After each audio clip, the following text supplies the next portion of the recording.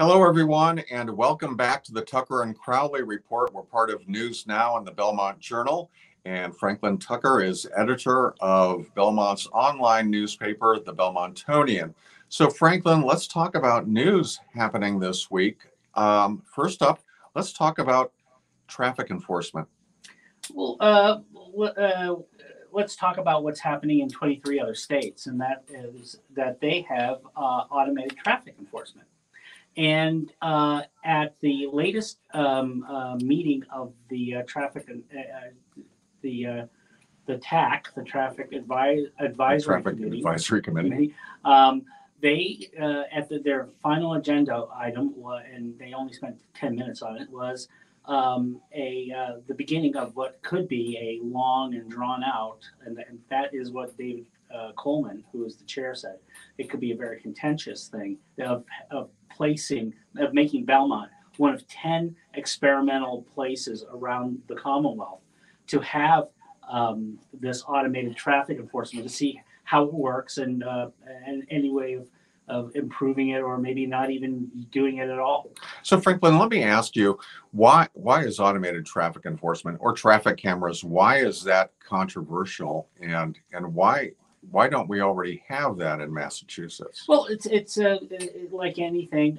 There are people who, and I guess a lot of them are attorneys, will say that it's controversial in some ways, because unlike now, when traffic enforcement is done, a person is identified as the driver of a car. You can't do that, with automated traffic enforcement. Now, this is not to say that this is going to be traffic. Right now we have traffic enforcement. This would make it specifically camera enforceable violations.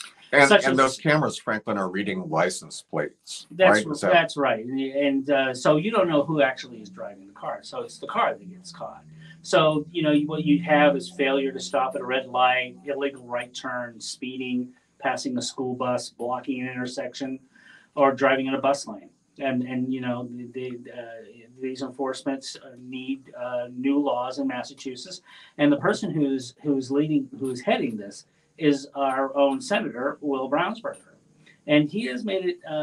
He wants to get this starting to move, to see if we can actually do this, because it does increase safety. And when you go into a town that has this, people, if it's late at night or early in the morning, and you want to run the red light because there's no police officers, you're going to get caught. So it's also a way of, during morning traffic and afternoon traffic, when people go on the bus lane, you want to keep them off the bus lane, to keep that dedicated to public transportation. So it's interesting, but as the TAC also said, it's not going to happen tomorrow. This is the beginning of a process which will take quite a long time. First, the TAC members will have to study up on it, get as much research as possible. I believe that in Cambridge, they're thinking of doing this right now. Somerville is also has been interested in it, but as we were told last night, they would like to have 10 towns in the Commonwealth, 10 towns and cities, to be almost like the forerunners of this new technology in Massachusetts. So, Franklin, and like I said before, 23 states already have it, and there seems to be consensus that it actually does improve safety. So, given the sheer number of red light runners, which I think everyone is aware of, it's not a bad idea. But let me ask you, what is the timeline associated with this? Or do we have any sense of how long it will be before we'll actually see traffic enforcement cameras in place in Belmont? This is going to have to go through the legislature. This is going to have a lot of public meetings. It will have to have public meetings also in those towns where they want to do this. And so, as David Coleman, as Mr. Coleman, the chair of the TAC, said. Okay, Franklin, trick question. What's coming up Thursday night, October 12th at 7 p.m.? It's the Budget Summit #1. It's the official release of the very first budget estimates from the town. and it's going to be hosted by Jennifer Hewitt, who is our finance director, the town's finance director. And it's going to be the first numbers, the first idea of how the town is going forward with the budget for the FY25 budget. Um, uh, Pretty much the numbers are pretty much. The town knows what the budget is going to look like.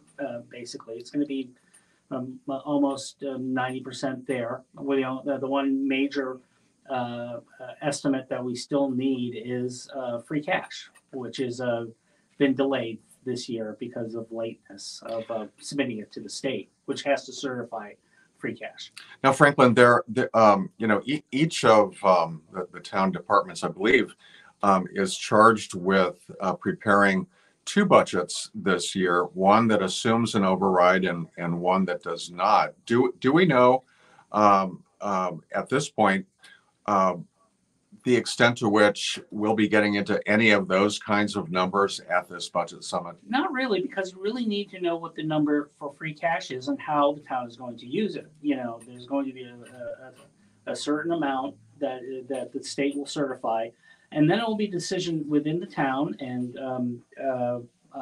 by the select board to decide where free cash is going to go.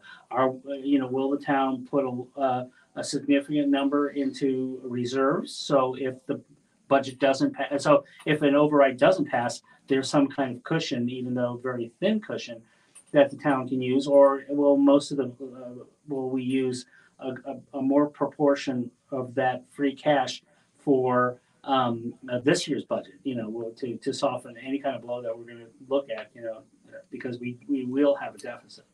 All right. Well, we'll have to stay tuned to see what happens at the October 12th meeting, and most likely no big surprises, but an important meeting nonetheless. Next up, Franklin, let's talk about some news involving the folks who are working in our schools.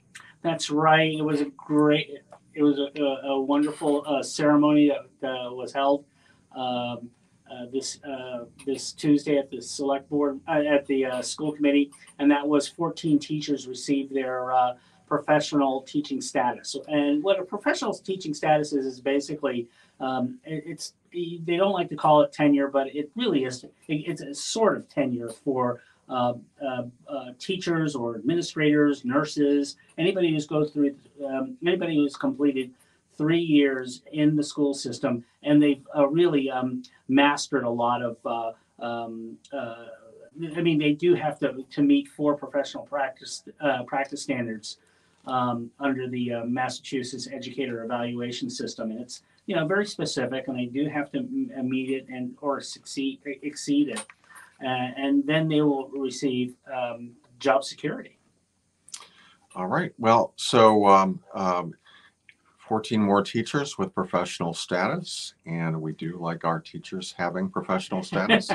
Right. Well, and an interesting one was that one of the teachers, the first teacher, Timothy Behrens, he was a student the first year that Mike McAllister, who is now the director of human resources at the school committee at the school district, his first year as a teacher. So he's seen a whole entire generation come through, and it was a very, very joyful and interesting day to hear how these people gained their, why they came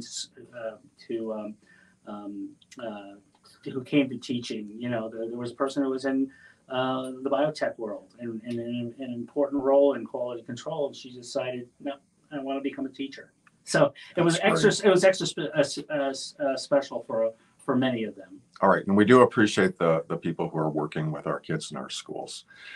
Franklin, let's talk next about sports. Can you give us an update? Well, we had a very interesting result last Friday night, and that was the Belmont went to undefeated Winchester, the football team, and they defeated them. And they won it in the last 2 minutes on wonderful drives. The last 2 big drives that Belmont had took took large chunks of time off the clock. They made fourth down carries. So it was a very impressive win against a good Winchester team. And now Belmont is 2-2, and they're creeping closer to the playoffs, which would be a real compliment that Belmont hasn't been in the playoffs for a while. We have field hockey, which is now one of our leading teams. It's 8 wins, 2 losses. And on Tuesday, they will have a game against Brookline, in which proceeds and donations will be going to breast cancer treatment. That's great. So it's a great thing. Volleyball had a little bit of a downturn because of an injury to their best player, and they lost 2 games, but very close games. But now they're on the winning track with their leading player back on the court. Oh, that's good. Soccer, both soccer teams, boys and girls soccer, a lot of ties in the last couple of days. So let's see if they can turn that around, especially on the weekend where the boys will be playing at Newton North. All right. Thank you, Franklin. You can find more of Franklin's reporting at belmontonian.com. That's all for now, and we'll see you next time.